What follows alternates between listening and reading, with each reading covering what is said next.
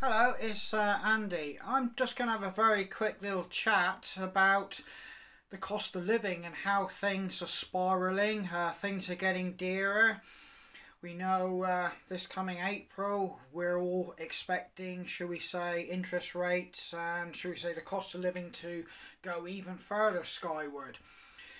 Obviously that's nothing new to people from the previous eras. Interest rates have gone up and gone down, and they've been historically quite horrendous as well during some of those periods. Indeed, when I was a young man with a mortgage, I think interest rates were in excess of 10% anyway. Could have been more. I can't remember the ins and outs. I try to forget if I can.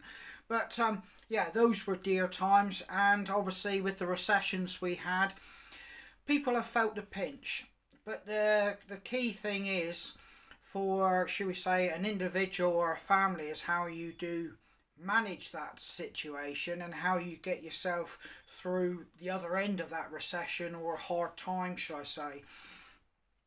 There's various methods or approaches you can take, and I'm not a financial expert. All I'm going to talk about here is one very small method that I've used throughout my, shall we say, life with my own properties, my marriage, kids, and indeed basically just general day-to-day living. I've always been a low earner, so I'm always speaking from that perspective. I've worked since I was 14, part-time, and then obviously 16 I went into full-time. But I've always been a low earner, like I said, so I've kind of got that mend, make, do philosophy, which was instilled into me by my grandparents and my parents. But there's something else as well, and one item of, shall we say, frugal living that is still there you can use today, and it's an underused resource, particularly by people on a lower income. And basically I'm just going to try and give you a little bit of awareness to that and basically show you and tell you how I've utilised it, and I probably will always utilise it. And on top of that, it's part of what I would call the new culture of upcycle and recycle, if you really want to get, shall we say, green and, shall we say, use buzzwords. But yeah, I'll just give you a little explanation of what I'm talking about now. So what I'm about to say is nothing revolutionary. It's just the fact that a lot of people will overlook this particular method to help them get by. Now, when I say get by, it's not going to provide you with that instant what you're looking for or what you need. But if you use a span of time and you're diligent and you have a wide net which you can cast, you can quite often help yourself out in a lot of your situations. Now, what I'm talking about is the free sites you can find on the internet. Those free sites will be regional, local, to your town, or even to your, shall we say, village, or what have you. But there's a plethora of them, and you can utilise those to find items that you require or items that you may need in the up and coming future. So I'll just give you an instance. A TV broke in my kids' room, or it didn't work. Over a period of time of looking, within sort of 2 months, somebody had one that they were advertising as they were giving it away. They no longer required. I was able then to contact them, and they very graciously let us have it when we picked it up, and it cost us nothing other than a bit of goodwill and a thank you at the end of it. So I didn't actually have to purchase a TV for the kids' room. That doesn't sound very big when you look at it like that, but I've been doing these sort of things my whole life, and while that might not appeal to some people, I've been able to, shall we say, make my income go from this to this in effect, because I've been able to achieve what I want to achieve materialistically and then put my money to other things, I don't know, like some treats for the kids, or shall we say a holiday, or shall we say get the car repaired. So my money stretches further because I haven't had to buy a TV. I've done that with fridges, microwaves, anything you could think of in the electrical appliance world. I've been able to source that. I have bought new from time to time, but if the situation dictated that I was, shall we say, rather strapped one month or something, I would utilise that method, and you can more than likely find what you're looking for. It's not just electrical items, and I'll just give you an example. If you're a single young mum and money is really tight and you've got a place that you've just moved into, you could, for instance, find a sofa. People are always giving sofas away, and you can more than likely find on those various sites somebody that would be willing to get that to your location for a small cost. It may not be cream leather that you'd really like, that you've seen online in the magazines. It may be like a brown cloth covered sofa. As long as it's clean and serviceable, get it into your property, get a cheap cream throw it over, Bob's your uncle, you've got somewhere to sit. You haven't splashed out thousands that you don't have to get that sofa, and you can allocate that money to something else.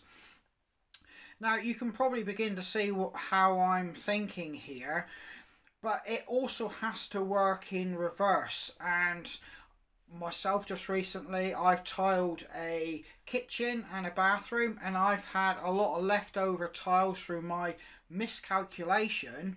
I then put my leftover packs of tiles on the selling sites, and like I said, a gentleman turned up and there was just enough to do what he wanted to do, and he was really chuffed because the price of tiles was not exactly cheap, and by all accounts he was having a little bit of a tough financial period, so this obviously helped him out. So I'd always encourage you, if you're going to use these sites, to actually, when you've got something to pass on, that you do the same, because it's kind of like one big roundabout, and it's always good to pass on something that you can offer out as well. For example, this roof rack system here for my car, all that was wrong with it is one end cap missing. I quickly made something out of a rubber bike's handlebar end cap, and Bob's your uncle, it's all good. It came with everything you need, and that's going to serve me well. In fact, it got me a load of building materials to my property, and like I said, something like that is around about £70 or £80 new. All these plant pots were free, and my kids are using those to sell plants for a bit of pocket money. So yeah, all those plant pots were free. This top box I picked up possibly about 3 months after I got the roof rack system, and it actually does fit on, and we used it this year to go on holiday, and that cost us nothing other than a thank you, and somebody just wanted it out of their shed. So that was gratefully received. Right, this is a bit of an item which most people might consider something that they wouldn't want, but for me, we're going to use this, and I'm going to adapt this to make a paddle board and a kind of kids mess about on a calm day at a secluded bay that we go to. I couldn't afford a paddle board. I don't want a paddle board because I'm a surfer, but this was free. It's obviously a windsurfing board, and I can adapt this and make this into what I need for what I need. Yet again, the make, do and mend.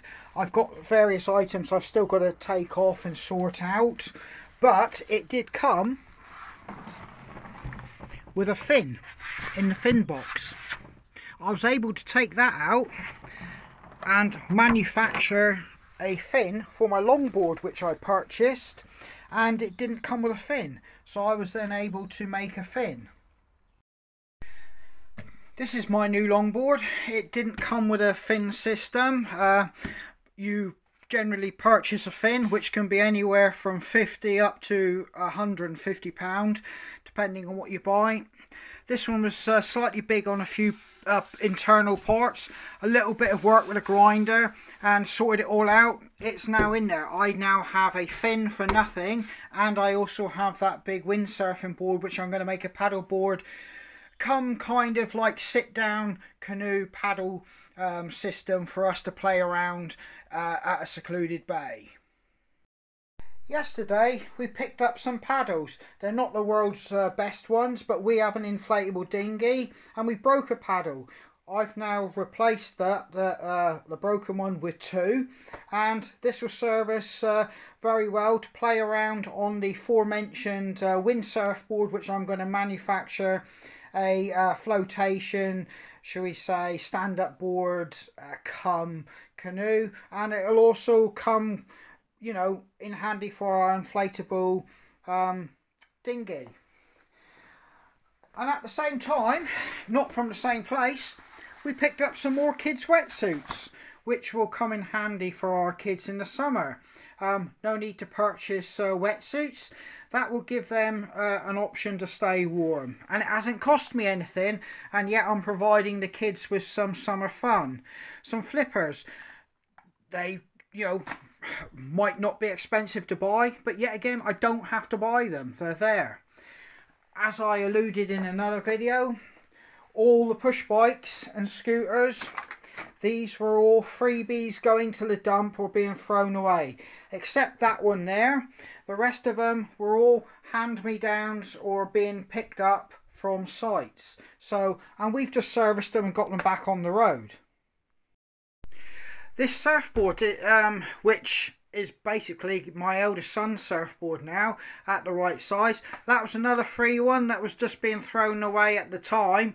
I've picked it up, and that was a long time ago for my eldest son, and that one has done all my kids and gone through them, and I didn't have to buy a surfboard. I've had a surfboard. All I've done is just keep repairing it where the kids, you know, kids being kids, they run it up over the boulders and rocks. I just repair it and off it goes again. There you have a, shall we say, just a cheap camp bed, but it was free. It's not been used. We've now got it and we actually use it and put it up if people stay. Like I said, it cost me nothing. I didn't have to find any money for it. These sun loungers, brand new. We've got the covers down in the woodshed, which I'm actually getting ready and cleaned up for the better weather. Two of them, sun loungers. Nothing wrong with them, brand new, never used. We used them last summer and they were fantastic. But yet again, free, just a thank you.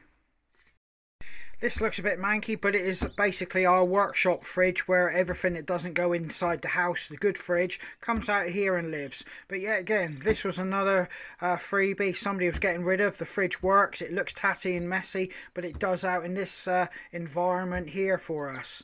And it still is in good working order, so we can put stuff which we couldn't get in the house freezer out here. This table and chair is in absolutely gleaming nick, and it was used all summer, and yet again this was another one just actually passed over to us. Yet again, like I said, here's the covers. Cleaning them off and drying them out here for those sun loungers. This table, it looks dirty because it's been in the woodshed, but it'll clean up for summer. We used this in the summer. This was yet again picked up off the sites. Fantastic use in the garden. Come with 4 chairs. 2 are in the kids' Wendy house, but the other 2 are here. And that just basically shows that, you know, I didn't need to buy no garden furniture. I was able to source it that somebody else was just getting rid of and didn't want. And it's all in good working order. This, I kept 1 pack of tiles back just in case you ever get like a break or something you got to repair or get to a pipe. But this is the pack of tiles. Like I said, I had many packs, and shall we say half cut ones, which I let the gentleman have. And like I said, it's around about what you take or receive. Try to put something back into the system.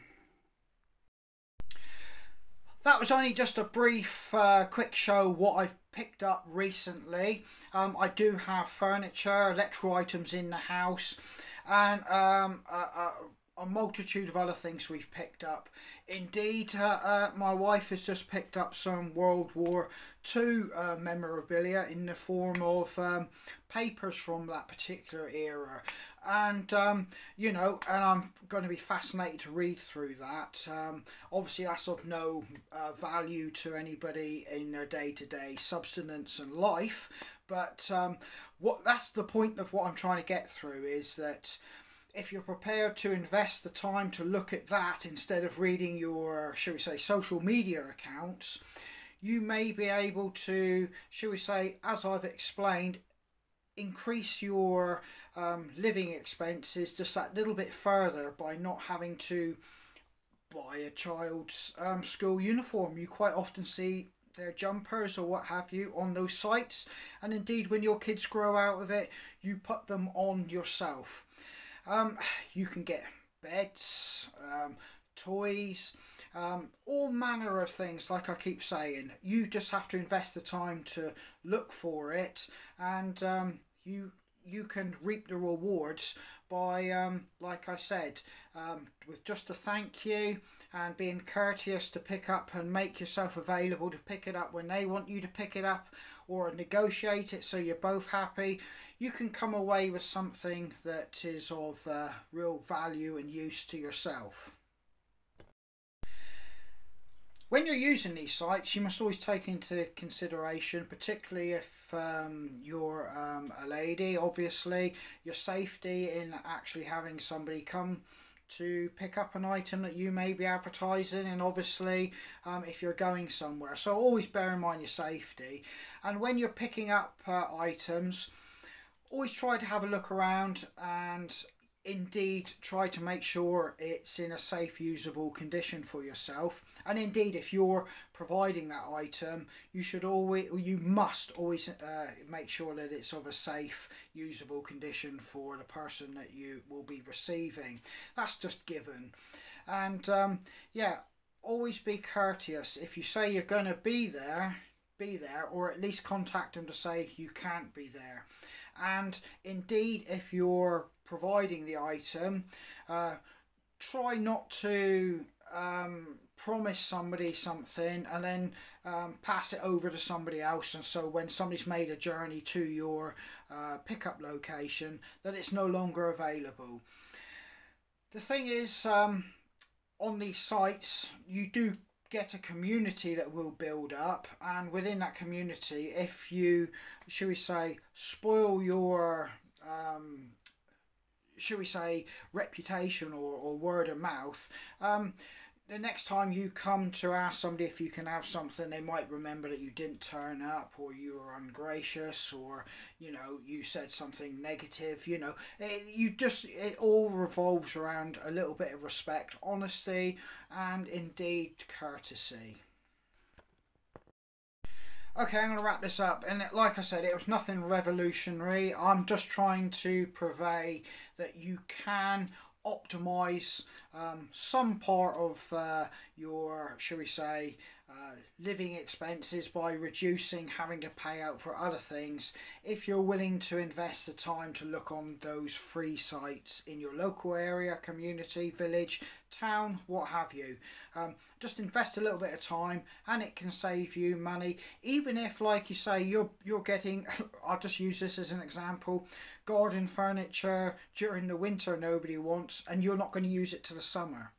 You haven't had to buy it in the summer, but you know you would have potentially bought it anyway, so you've made a saving there. And like I just showed you with my car, I had a roof rack system I was looking to buy anyway, but held off, but one popped up on the site, and it was only a few miles away from my address, which we were able to pick up. I put on, and lo and behold, a roof box system came up a short while after. So, you know, I couldn't have been more happier, but it took time waiting. It wasn't an instantaneous process to get it. It took time. But like I said, if you're very, very short on money, you can find furniture and everything as I've described. And you can, shall we say, make life a little bit easier for yourself. So I'm going to wrap this up. I hope that I've not informed people, but just reminded them that there is perhaps this option if things are getting a little bit tight and things are getting a bit strapped, and like all of us now, we're facing down the barrel of, shall we say, some more financial hardship coming our way. Just think about these as options, and it might just help you get through this rough time.